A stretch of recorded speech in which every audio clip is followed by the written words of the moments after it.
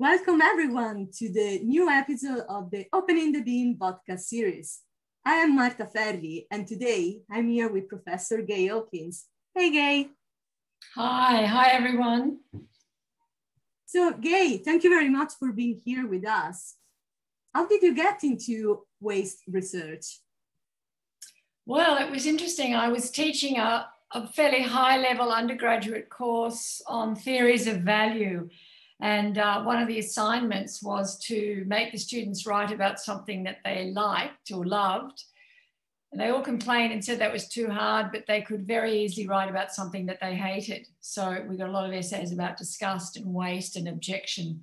And that got me very interested in thinking about waste and how things run out of value.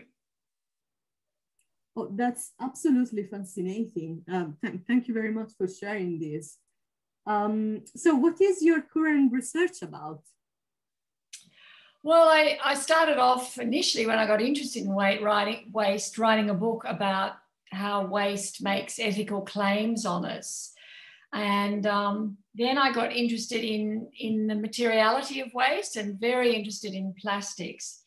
And as much as I want to get away from plastics, I find it very difficult because, of course, they're accumulating everywhere.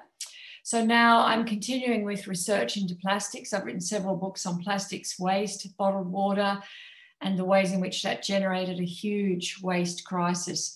And now I'm working on the circular economy and redrawing circularity and thinking about how plastic in many senses refuses circularity because it's so difficult to recycle, very difficult to reuse. It's sort of a material that I think we need to actively detach from in many, many settings. Oh, thank you very much, Gay. Yeah, this sounds extremely important and relevant, in particular, considering the actual situation with plastics and the plastic crisis. So do you have a message to other waste researchers and practitioners?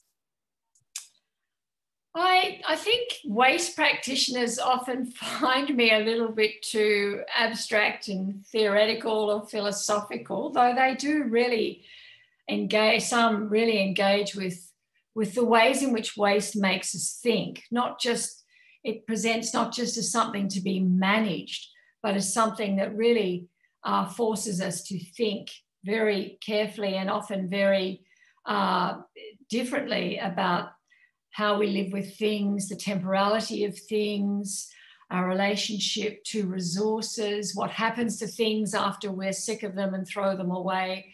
So I think waste is a very potent category for raising a whole lot of very important cultural and political questions.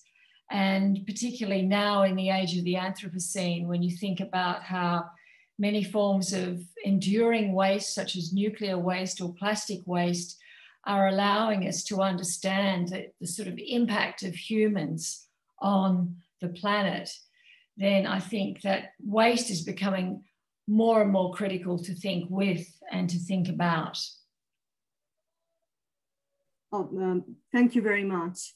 Would you like to say something particular to waste researchers as well?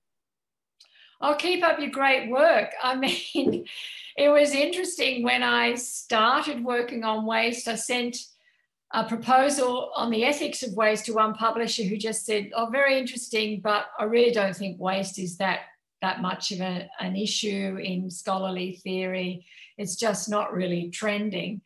And about the year later, after my book came out, the whole field has really erupted, it's grown. There's incredibly interesting and important work going on in it. And it just touches everything. It touches questions of value, theories of how economies are built, how things are materialized and dematerialized, temporality. So I think that the sort of work that's going on in waste and discard studies now is phenomenal. It's very politically engaged and it's pointing to a whole set of new futures around living differently with waste and without it. Oh, Gay, thank you very much for sharing your message to both researchers and practitioners, and of course your story with us.